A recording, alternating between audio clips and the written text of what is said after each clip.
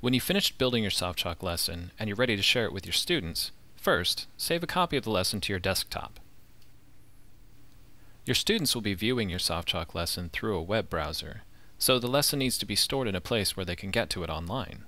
Two suggested options are your CSUN web drive or your Dropbox folder. If you want to share your SoftChalk lesson from your CSUN web drive, first, you'll need to set up your web drive account. If you're using a Mac, navigate to Go in the Finder toolbar and then select Connect to Server. In the server address box, enter the web drive address followed by your CSUN user ID.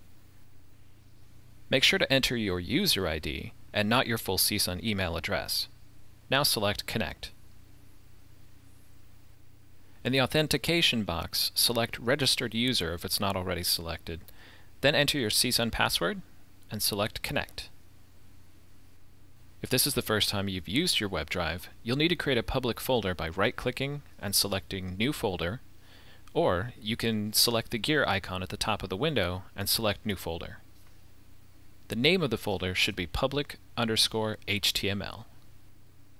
If you're on a PC, you can set up your web drive by selecting the Windows Explorer button and then selecting Computer from the list on the left. Now right-click on Computer and select Map Network Drive. Next, select W from the Drive pull-down menu, and in the folder box, enter Web Drive followed by your CSUN user ID. Then select Finish.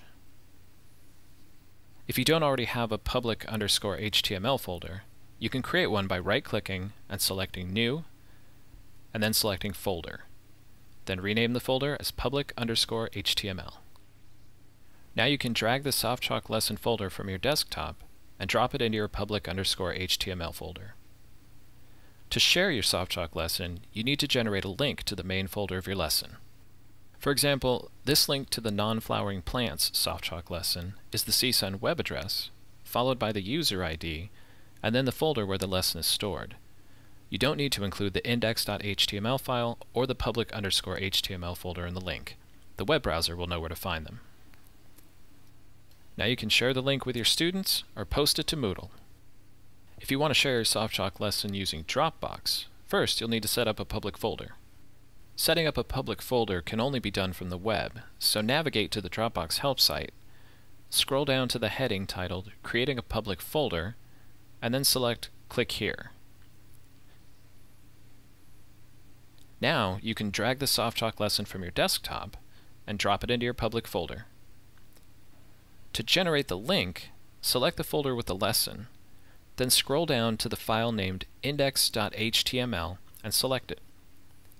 Notice the icons that appear near the top of the page. From the list, select Copy Public Link, and now you can share the link with your students or post it on Moodle. So when you're ready to share your SoftChalk lesson, you can share it from your CSUN web drive or from your public folder in Dropbox by generating a link and sharing it with your students or posting it on Moodle.